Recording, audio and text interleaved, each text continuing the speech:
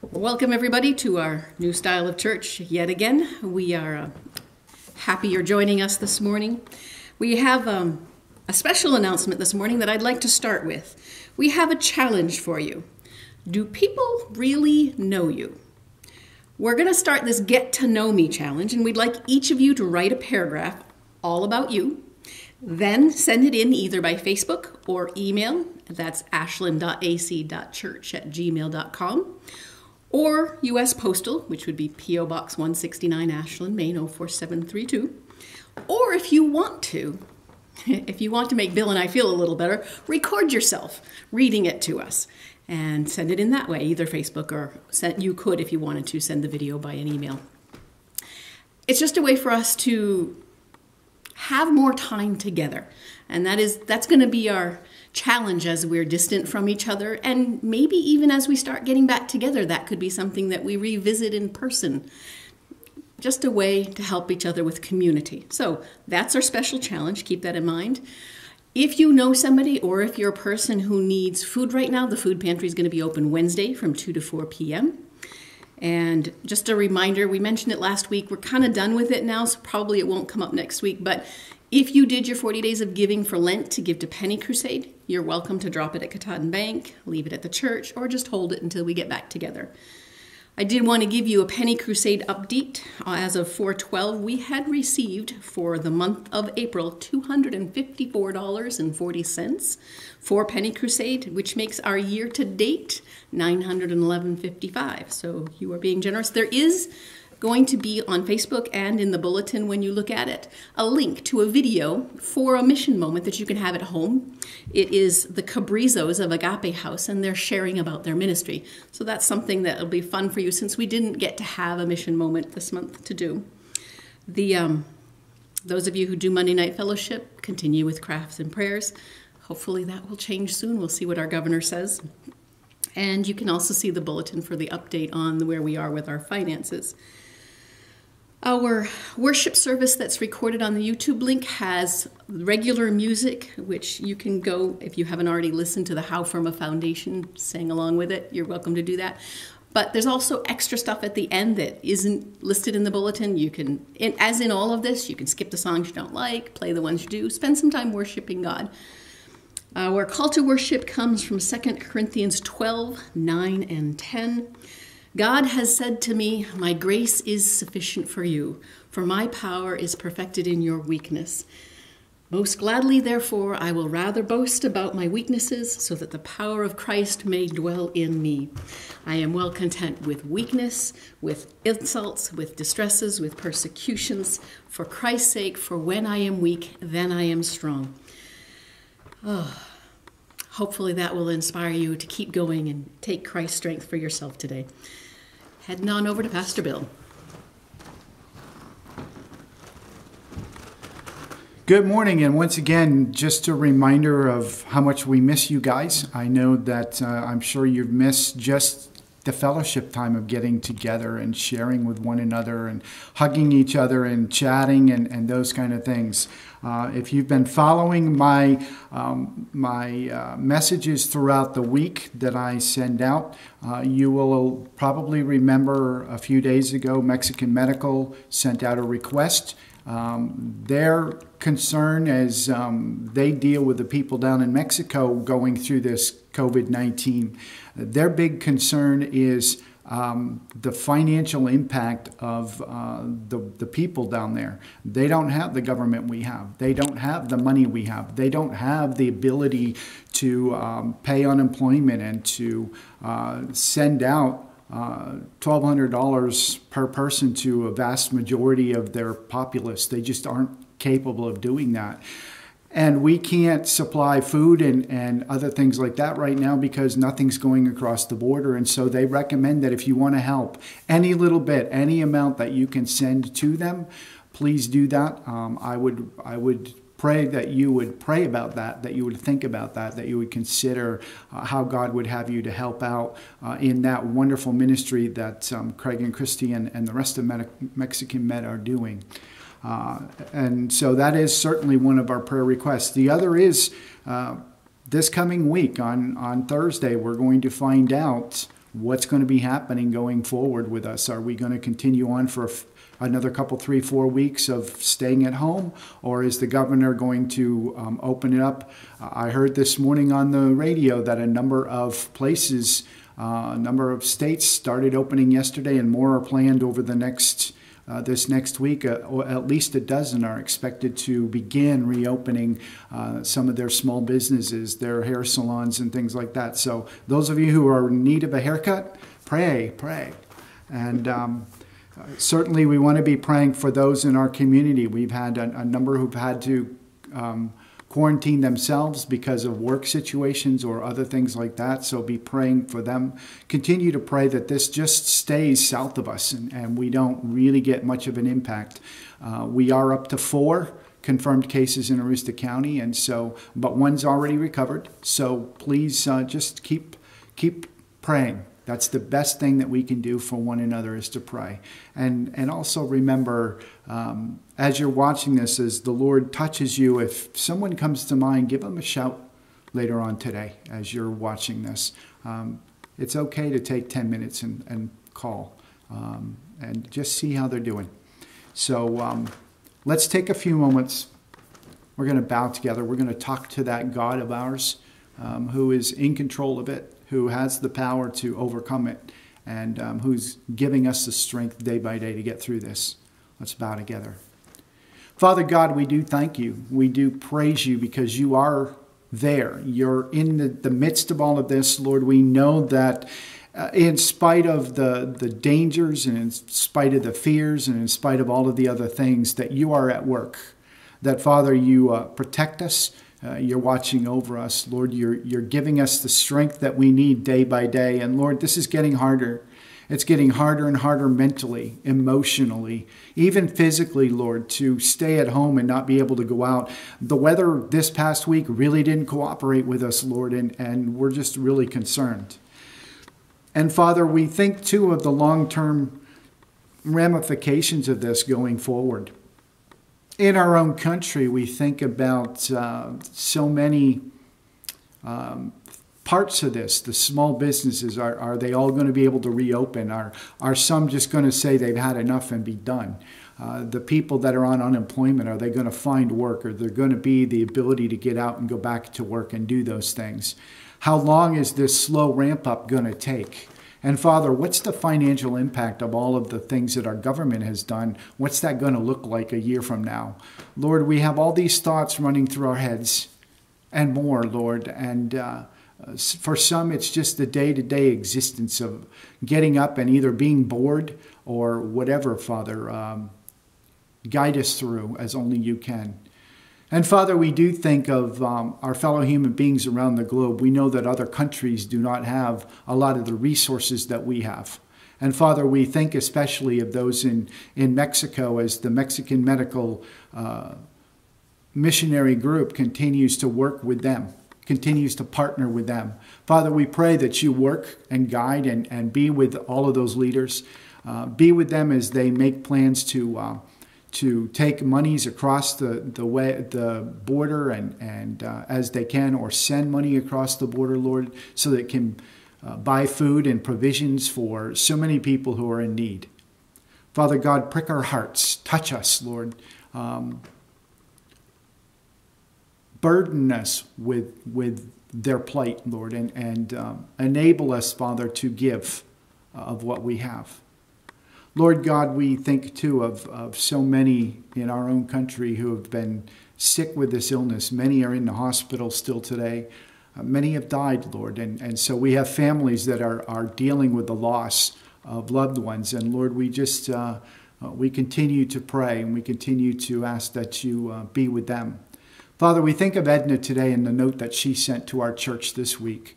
Father, how she misses her Mac and how this COVID thing has really thrown a wrench into how what their plans were for bringing him home and laying him to rest, Lord. And we just pray that you be with that situation, Father, for Cecil and his family as they are contemplating the same things as he has fallen asleep in you as well. And we just pray, Lord, that you be with with those families. Be with others, Lord, who are dealing with loss at this time.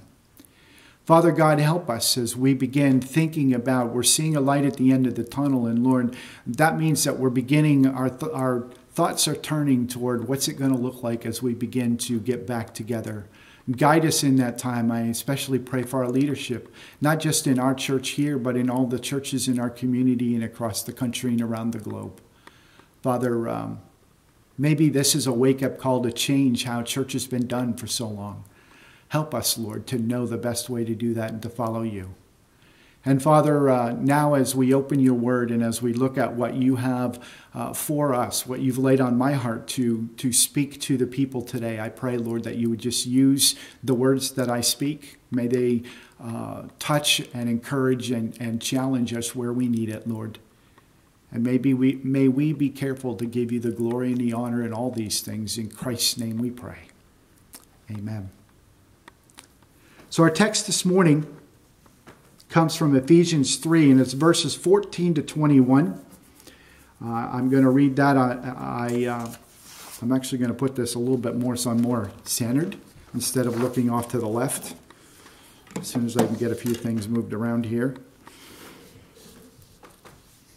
Beginning in verse 14, it says, "For this reason I bow my knees before the Father, from whom every family in heaven and on earth derives its name, that he would grant you, according to the riches of his glory, to be strengthened with power through his Spirit in the inner man, so that Christ may dwell in your hearts through faith, and that you, being rooted and grounded in love, may be able to comprehend with all the saints what is the breadth and length and height and depth, and to know the love of Christ which surpasses knowledge, that you may be filled up to all the fullness of God. Now to him who is able to do far more abundantly beyond all that we ask or think, according to the power that works within us, to him be the glory in the church and in Christ Jesus to all generations, forever and ever. Amen." In this fallen, sinful world, we are in need.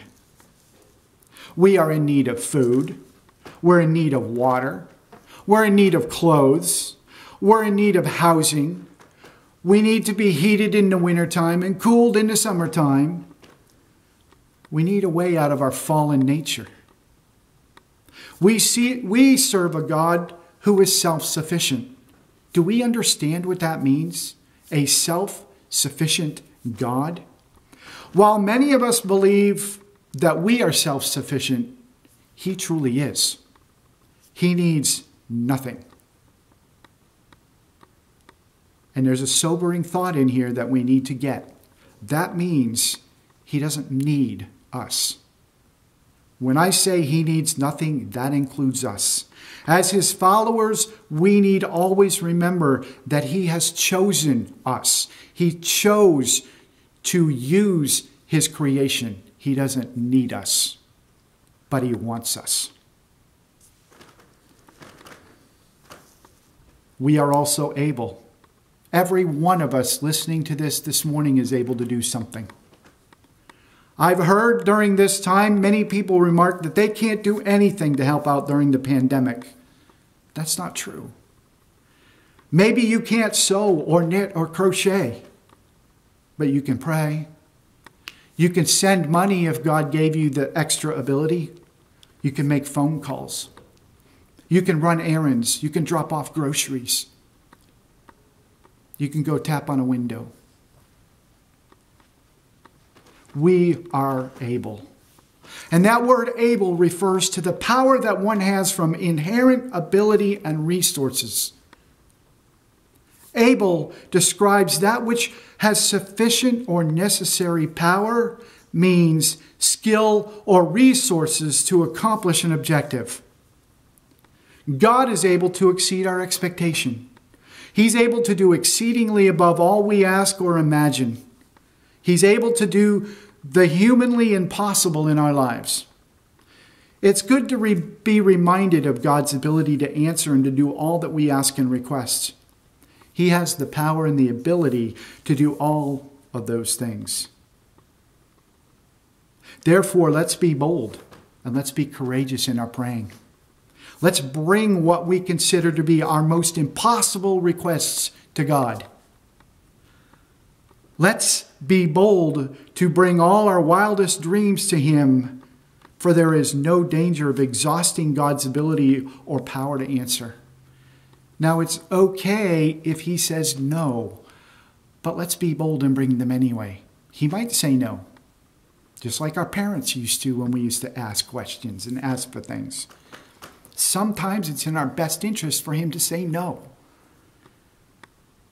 But it'll always be no if we never ask. His power and His grace are beyond all that we can ever ask. He's able to do what's beyond the bounds of possibility. He's able to do what seems to be unattainable. So we're going to look at this topic of God's ability. He is able in three different ways. I'm going to describe His ability. I'm going to talk about the dimension of His ability and the demonstration of His ability. So let's begin with the description. How do we describe God's ability in His self-sufficiency? God is all-powerful, and God's power is infinite, and it's unlimited. He can do with power anything that power can do. Go back and think about Genesis for a moment. You want to talk about power? We have people in our country who are rushing toward power. They don't even know what power looks like. God spoke and it was. From nothing came everything that we see around us. That's power. We're just blowing in the wind. God has the power to do all He wills to do. What He wants to do will be accomplished because He has the ability and the power to do it. He has the resources. He has the ability to work His will in every circumstance in the universe. Now, that doesn't mean if something negative goes on or something bad happens, it was His will.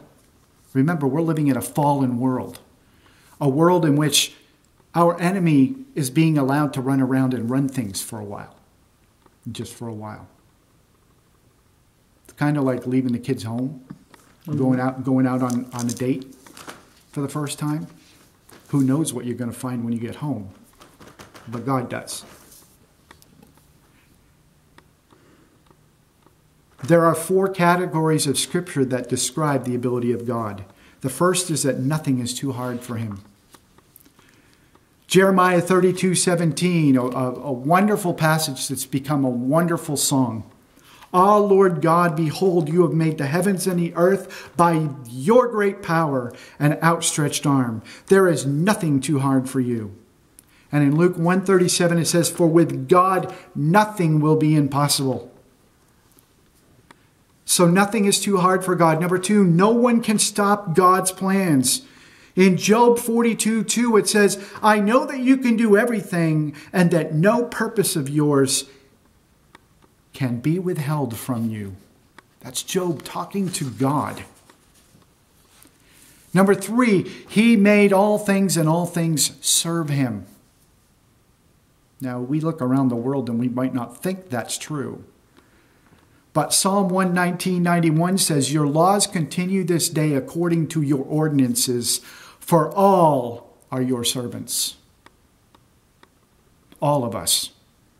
Even those who don't believe that He exists are His servants.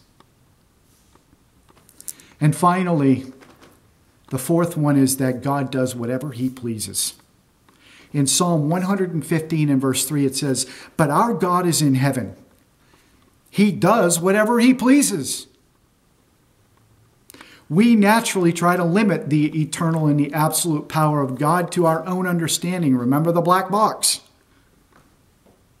I don't have it with me. It's out in the other room and I'm not going to go get it because the camera will stop. So I'm not going to do that. But remember the black box. That's how we understand God.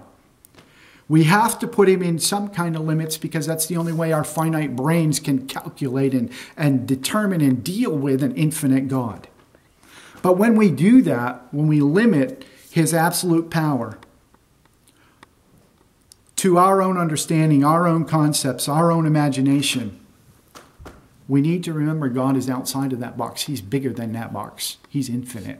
You got to take that box and go in infinite directions in 360 degrees. That should, first of all, encourage us to pray, and it ought to encourage us to believe when we pray. We're praying to the God of the universe. We're praying to the God who made everything. We're praying to the all-powerful God who can do whatever the heck he wants to do. Do we pray that way? I don't. Not every day.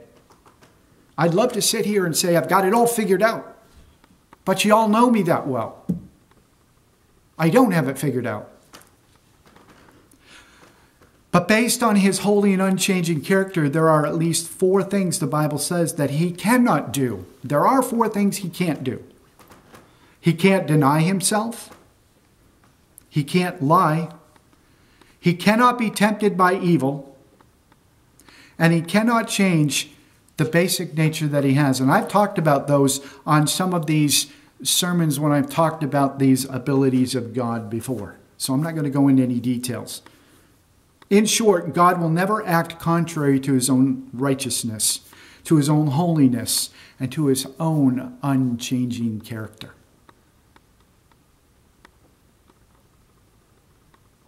So that's the description. That's how we describe his ability. Now we're going to look at the dimension. How big is it? How great is his ability? First, he's able to save to the uttermost. In Hebrews 7:25, it says, therefore he is also able to save to the uttermost those who come to God through him, since he always lives to make intercession for them. Jesus took our place that we might have his peace.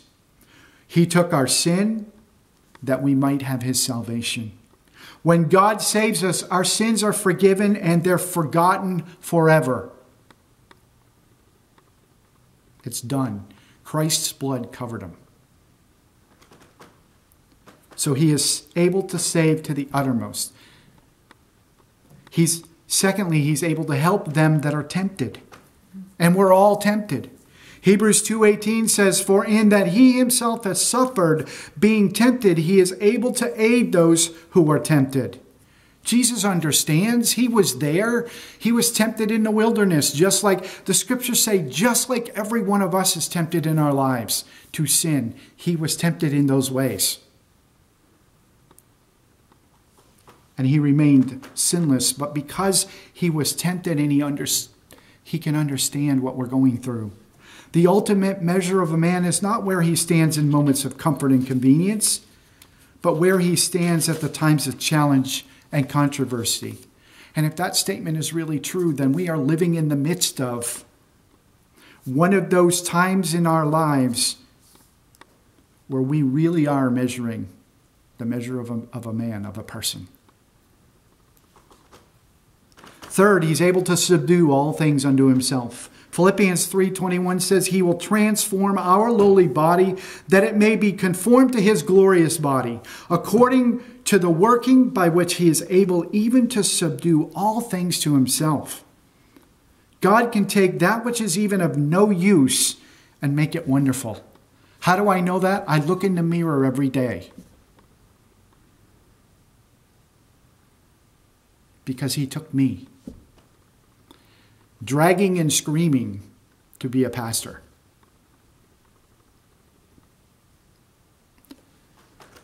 I know in my own life, I see it every day. And I see it in all of you. But it's not even us as individuals. It's the circumstances we find ourselves in. He's able to subdue and use it all. Number 4, he's able to deliver from the fires of life.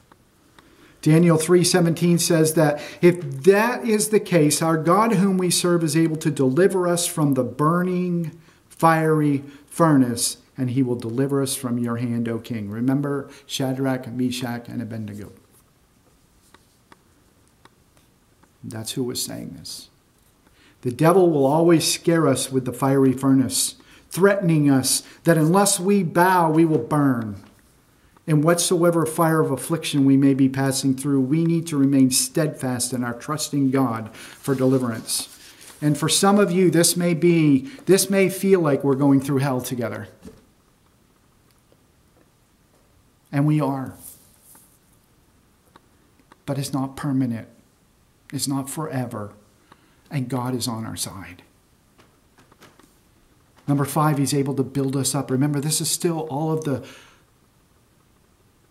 the size of his ability. He's able to build us up. In Acts 20, verse 32, it says, "So now, brethren, I commend you to God and to the word of his grace, which is able to build you up and give you an inheritance among all those who are sanctified." Living and praying in the Spirit will cause us to be built up in Christ, in faith, and in his word. And to go along with that, Jude 1:20 says, "But you, beloved, building yourselves up on your most holy faith, praying in the Holy Spirit." Are we having bad days? Get down on our knees. Perhaps I should have done that the last couple of weeks when I've been working on some plumbing in the house. Get down on my knees. Because there's nothing more frustrating than something that doesn't want to work the way you think it should work. Number 6, he's able to do above our expectations or imaginations.